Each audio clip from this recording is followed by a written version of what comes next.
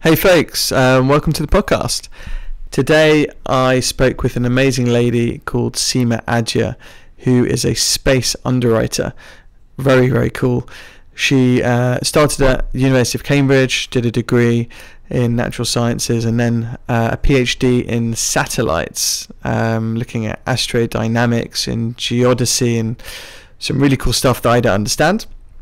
And she made her way to becoming a space underwriter. And we had an interesting conversation about off-Earth mining, about asteroids, manufacturing in space, and what Elon Musk and Jeff Bezos and Richard Branson are all racing to do in space. And then we had a little look at the startups and what's going on there. So really cool, and I hope you enjoy it. Hey, it's Lewis. Welcome to the podcast. Enjoy our conversations anytime, anywhere.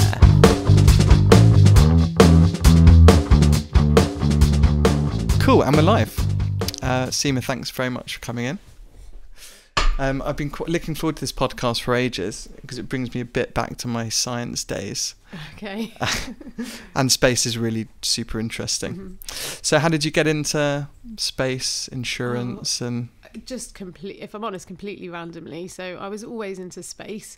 Growing up, I wanted to be an astronaut. Still working on that. It's not quite cool. There, but I did a degree, then did a PhD in satellite stuff, and then I worked in the UK industry at a place called Kinetic. And while I was there, I was working on a team that were doing reliability analysis for satellites. And so I met some people that worked in the insurance, and somehow I wanted to work in London, which I wasn't at the time. They offered me a job, and I moved over. So at first I was doing reliability analysis for satellites, which was quite related to my background, but quite quickly I like the people side and the client side. Yeah. And, what's reliability analysis?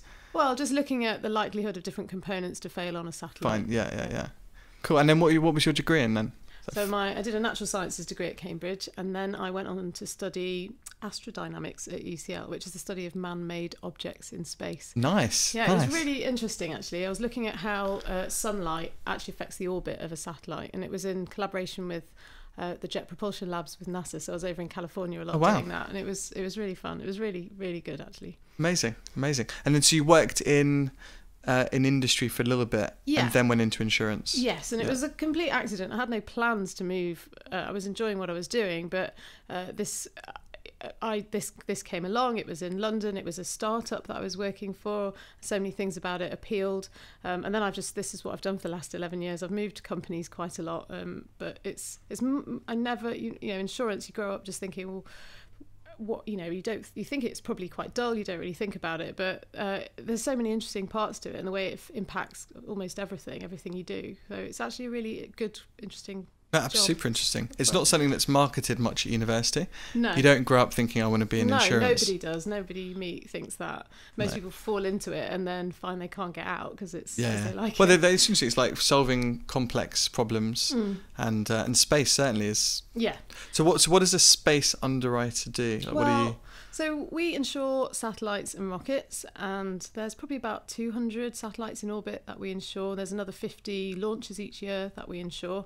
There's probably about 50 people in the world that do it. It's quite niche. Yeah. But it is very global. So now I've done it for this long. There's a little community of us space underwriters, and we go. You basically have to look at how likely a rocket is to fail or a satellite is to fail. That's basically what you do. But to do that, you visit the manufacturers, you learn all about their technology, their missions, what they're trying to achieve, everything new on the satellite. It's quite a detailed process. So you work with a client on one risk for 6 months or a year, or by the time you've finished one, you're working on the next thing with them because they're launching something else. So it's a really close relationship you have with the client. So you get in there while they're developing the satellite or the rocket or whatever they're... Yeah, they start to put the insurance in place. Because of the way the financing works, they often have to have the insurance in place. So that happens quite early on in the process before everything's necessarily finalised. Nice. So you get to go and meet Elon Musk and Jeff Bezos and whoever else. I haven't met Jeff Bezos yet. I met Elon back in maybe 2000 2011, a couple of times, 2009, 2011, before he was quite kind of like the rock star he is now. Yeah, he's like a superstar now. Yeah, he was great. He would give us a tour of the factory where this Falcon 9s were being developed, and he'd know everything inside out and explain it all. Wow. And he really had his vision, which is ultimately to colonize Mars, was there. You don't often sit down and someone's there talking about how they're going to get to Mars, and all his satellite stuff is stepping stones to that end goal, I think. Do you think he'll make it? Make it to Mars? I think he will, actually. I mean, Do you think we'll make it to Mars in our lifetime? Depends how long we live, but potentially. Whether we'll be able to get back, I don't know. I mean, there's a lot has to happen, but I feel like we're at this sort of inflection point where there's some very rich people that are into space and technology investing in it. The private sphere has really gone, and it's all very quickly gonna happen. There's an awful lot of stuff to solve for Mars. I mean, getting into orbit, humans into orbit, private space flight is going to become more common over the next few years. There's a lot of people working that, and then trips to the moon, and then maybe living in space more permanently, and then Mars will be another step beyond that. Nice. But it'll be quite a short time frame, do you think? Potentially. I think SpaceX are planning to send people to Mars within the next 10 years. I personally find that a bit of Is that a one-way trip? I don't think so. I don't know. He's planning to send robots and probes and stuff there in the next few years, and then humans, maybe. I can't see that many people signing up for a one-way trip, although I don't know. I thought there was some game show. Yeah, there was, wasn't actually, there? Yeah. Do you want to go to Mars and colonize and stuff? Yeah. Didn't apply for that. No, I didn't apply for that either. But with you can I interviewed a girl last week who grows meat in the lab. Oh, wow. And so with all these things, you can just, I guess, go to Mars, live in a bubble, grow your meat, and I mean, so much is happening in lots of different industries all at the same time that will really enable that kind of thing. I think radiation is still one of the big problems because Mars doesn't have an atmosphere, which on Earth, that's what protects us from a lot of the radiation.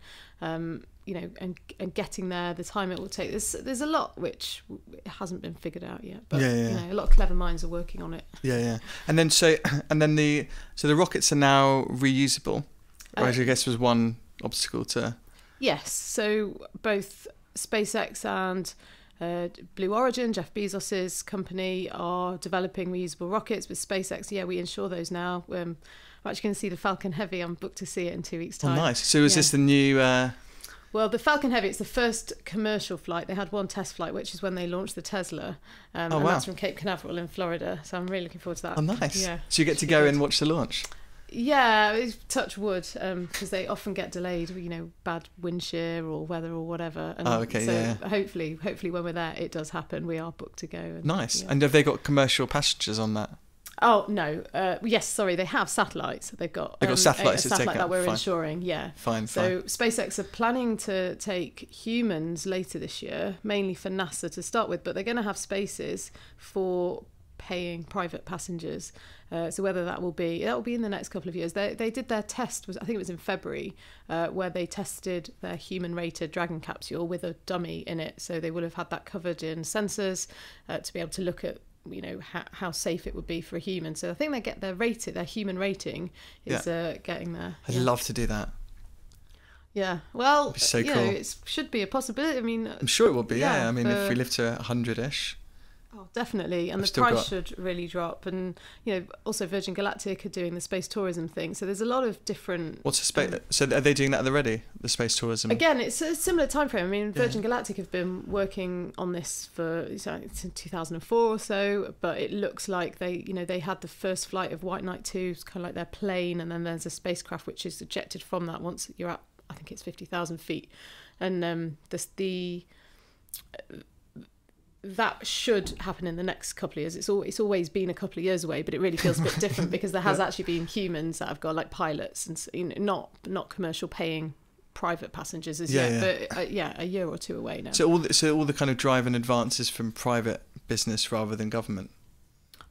I mean, the SpaceX has been largely supported by NASA, for example. So they've given SpaceX large contracts to develop the technology. So since 2011, NASA hasn't had a way of getting its own astronauts into space. It's been relying on the Soyuz, the Russian vehicle, so not particularly ideal. So they really wanted to develop their own capability and chose to do that through a few different companies, SpaceX being one of them. There's another one called Northrop Grumman, and through Boeing, and they're giving them large contracts to take cargo to the International Space Station in the future, humans in the near future, humans as well. So the money is coming. It is private companies doing it, but a lot of the funding is not just private. It's not just the money it's coming from NASA. And okay, fine. Agencies. But then no government sent anyone to the moon for a while, right? I was reading the other day. Oh yeah, a lot. I mean, there was all that activity in the 60s. Yeah, and then nothing really. But I think Trump just announced that in the next 5 years or something they're going to go back to the moon. So did he? The dark side of the moon. Yeah. Wasn't China? Yeah. Didn't China send something recently? Yes, around in orbit. So in orbit, yeah. Soon people are gonna. I think it is mainly going to be driven by private enterprise though. Yeah. And the states, there's going to be a bit of a space race. I think the US has woken up to the fact that China's now a big player. India's becoming a bigger player.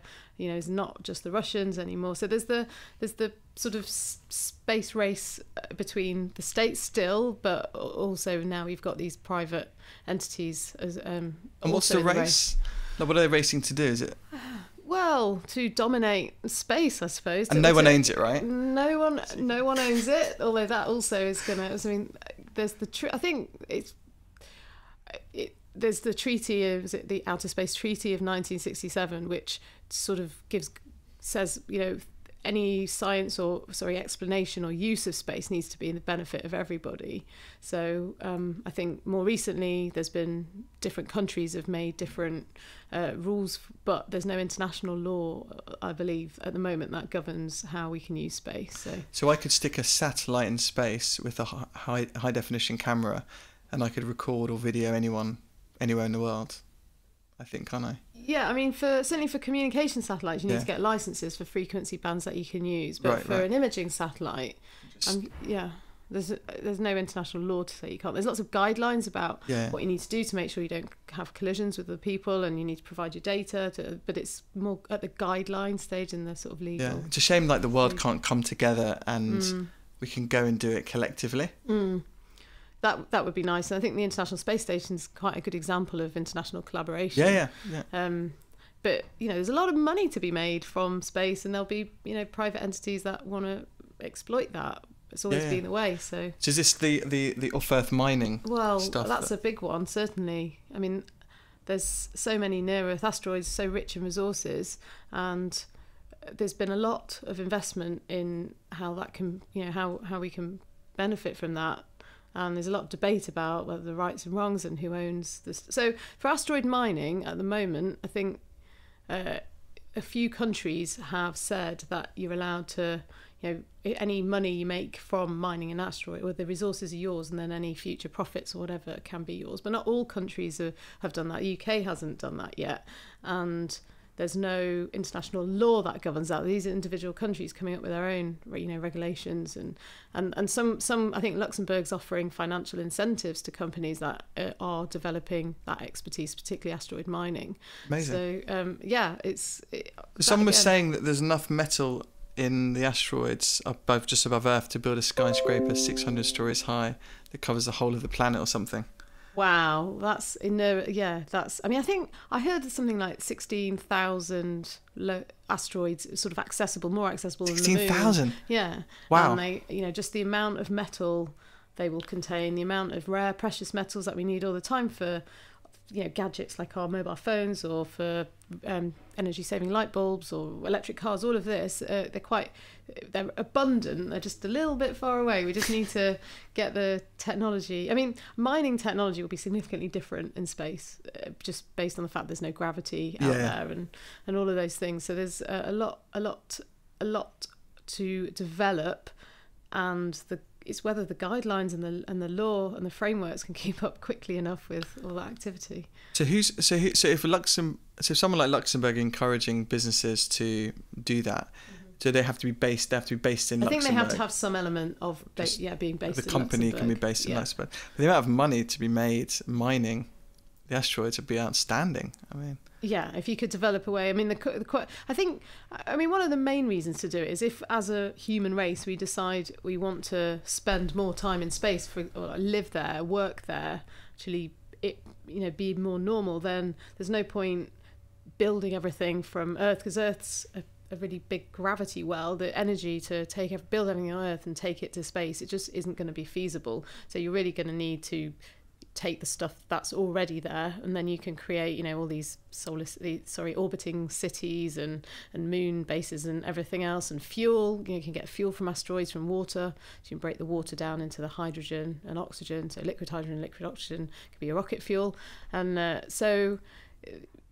Technologically there's a lot to do, but there is an awful lot to make it worth developing that. But there are a lot of people that worry about us interfering with the asteroids and think that it's pollution, it's ruining our, what right have we got to turn space into this big quarry and just mine it like that, and it will ruin it. I'm not sure I agree with that. I think, well, maybe some of the asteroids I'll see. There's a couple that are a bit large that we know about and see, and they have names, and they're sort of unique and beautiful, and perhaps it's not right to go. But there's a lot up there. There's a lot of rocks just whizzing around in space. Yeah. And but people have quite strong views about whether it's right for us to exploit them or not. Yeah, but then the thing with the Earth is that, I don't know, what is it, 8 billion at the moment of people in the world? It's only going up. It's only going up. Yeah. The natural resources are going down. Mm-hmm. We've been destroying our planet. So I guess a good argument is, let's live on Earth and let's manufacture and mine like a garden of beauty. Yeah. If we can improve it, and the pollution will go down, and maybe. Yeah. And I think that, mining the stuff that you were going to get from these asteroids, some of that is available at Earth, but it's not easy to mine. It can be quite dangerous and quite toxic. So if you can take that off the Earth, you could mine stuff and bring it back to Earth. I don't think that would be the main use of it, but that would be another use of it. But then you'd find, the price of, let's say you got a whole load of platinum or titanium or whatever, gold, brought it down, and you had abundance of it, the prices would change very quickly. That's true. But you can see a scenario where we'll just mine asteroids, and then the metal will come down maybe to build stuff. And it's hugely exciting. I love it. It's amazingly exciting. I worked on a project at Kinetic, so this was before I joined insurance, and it was for the European Space Agency about designing a mission to deflect an asteroid, because we thought one was, we need this capability, because you might get a bit of notice if an asteroid's coming towards you. You won't get that much, so you kind of need a plan in place for what you would do. And that was in 2005, and things have moved on so much in that time, in what vehicles you'd use to launch, what satellites, what weight they would need to be to do the science around working out which asteroids are the best. So that's happened quite relatively quickly. So I can see how all the next steps will be very quick. Amazing. The internet's only been around 20 years. Wow, that's just crazy. I know. I was trying to imagine what the future's going to be. I was reading this book called Homo Deus, The Sapiens and Homo Deus is human gods, and it's talking about the future of mankind and stuff. And he puts forward the idea that we're algorithms and we're developing AI, and they're going to be better algorithms than us, and are we just an incubator for the next life form? Yeah. And for interstellar space travel, it's probably not humans that are going to be going on such long journeys. It's going to be AI or computers, and they're not subject to the same. They're not as delicate as we are. And they'll live forever. Yeah. But it'd be interesting to see what happens. Yeah, I can't even imagine. I mean, like going to the moon. Maybe there's going to be like some nice boutique hotel on the moon somewhere. And that should be within our lifetimes, I think. I do. Whether we'll go, I don't know. I think our children will go if they want to, which they currently do want to. So I think we'll be able to. Hopefully, we'll be able to go. Yeah. I mean, if there's definitely so much to the moon, Mars, further out, maybe not, but I would think so. But with this, there's so much money to be made in mining these asteroids. It feels like, people like Elon Musk will really, and the fact that there's reusable technology for these rockets. I think it still needs to be proven that commercially this is a viable concept, and SpaceX are going to make money from reusing. I think we're still waiting for that. Yeah. Break sort of to be confirmed, but if we think about the point where rockets are just used more like aircraft are, so they're reused, they're not just thrown away, they're reused hundreds of times or even more, then everything's going to get so much cheaper, and that's going to allow all sorts of other industries. So, you know, tourism, like the Marriott Hotel, or just any, I'm not naming any in particular, but they might suddenly think, oh, there's, you know, now it's a plausible business idea, and that everything might come together. The other interesting thing I was reading about was long haul travel, and that might be replaced, or, you know, another way to get there would be using a rocket which takes you to suborbital space. And I think, again, SpaceX, they say they can get anywhere on the Earth point to point within an hour. Wow. And so if the cost comes down to equivalent to a flight, maybe a business class flight, and you can get to the other side of the world in an hour, that will change. If it becomes affordable and safe, who wouldn't do that? That'd be amazing. You could work in Sydney and live in London. Yeah. It's probably shorter than a lot of people's commutes at the moment. Definitely. Yeah, I mean, what the implications of that are to the environment and everything else, there's a lot to think about, but I think the demand for it will definitely be there, and the technology will be there. So then it's just a case of working out the other pieces, which obviously need to happen, but definitely be possible. I love that. Yeah. Are there many like startups in the space? Yes, there are a huge number, and more, as just for the reason described, launches are becoming cheaper, satellites are becoming cheaper. There's startups everywhere. You see, I've heard about some small startups, people coming straight out of university and doing startups in the UK, and there's the amount of investment in space from quite serious backed people, are huge. So they range from, you know, relatively small companies to huge companies like OneWeb, which is a startup. And that's, what do they do? OneWeb are putting 100, so maybe 900 to 1,200 satellites in Earth's orbit communication satellites, and they'll be quite small, but not that small, probably the size of you know, a small fridge, for example. Right, and they'll be I think the aim is to provide broadband to the rest of the population, like the 3 billion that don't currently have access to the internet in Africa and other countries. So I mean, there's. And how far in orbit do they put that? They are at not that high, so they're at, I think, about 1,000 kilometres, 1,200 kilometres. So relatively close. The space station's at, say, 250, 300. It varies a little bit, so further out than that, but still in what we call low Earth orbit. Low Earth orbit, fine. And then planes are flying at.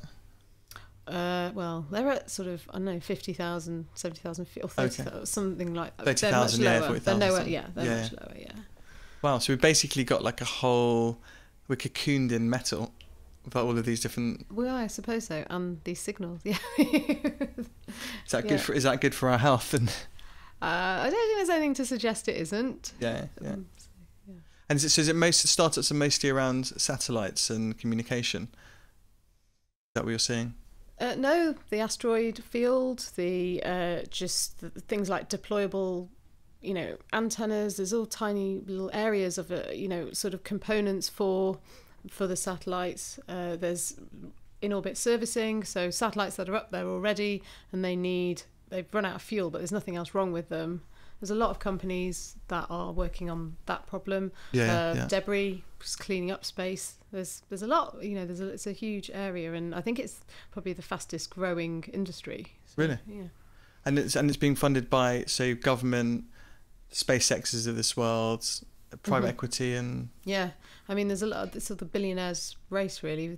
You know, they've all made their money doing other things. They've got a passion for space, and they're billionaires, and this is they are going to change the way we live.